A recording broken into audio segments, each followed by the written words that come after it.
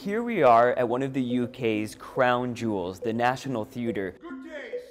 But if you're hearing impaired, all of that may mean nothing to you. But you guys are trying to change that.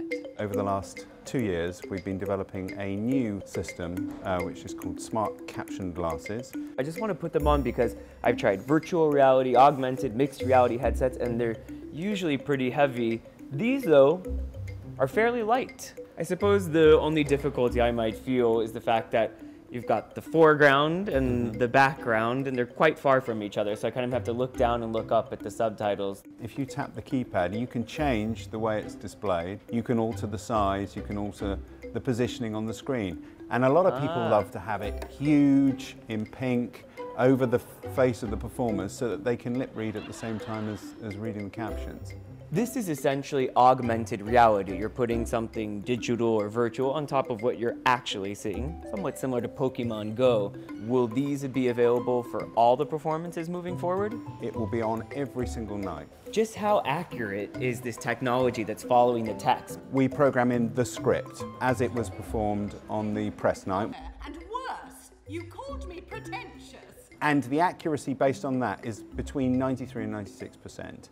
If a performer jumps a few lines, the system will react. It'll take a second or two, but the system will react and it will recognize where it is. There's that iconic picture of people in a movie theater with 3D glasses, that black and white photo we've all seen. So do you envision a future where you'll see lots of people with this technology, whether they're hearing impaired or just wanting to hear or read something in a second language? I think that's the next phase of what we're doing. We're really keen on introducing as many foreign languages as we can to bring audiences into the theatre so they can have the same experience as everyone else. There's been overwhelming positive response, really, for deaf theatre goers who would love to be able to come into the theatre anytime they wanted. I'm used to going to the theatre with caption in it. But with the glasses, it's much more enjoyable because I can follow the movement of the actors on the stage, and I feel it's more inclusive. I thought that the freedom to be able to read the caption and hear the actor's face was a big improvement.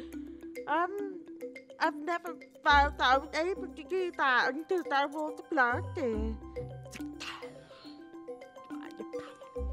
It's really fundamental that an organisation like the National Theatre, in its really privileged position, does this kind of work for the sector.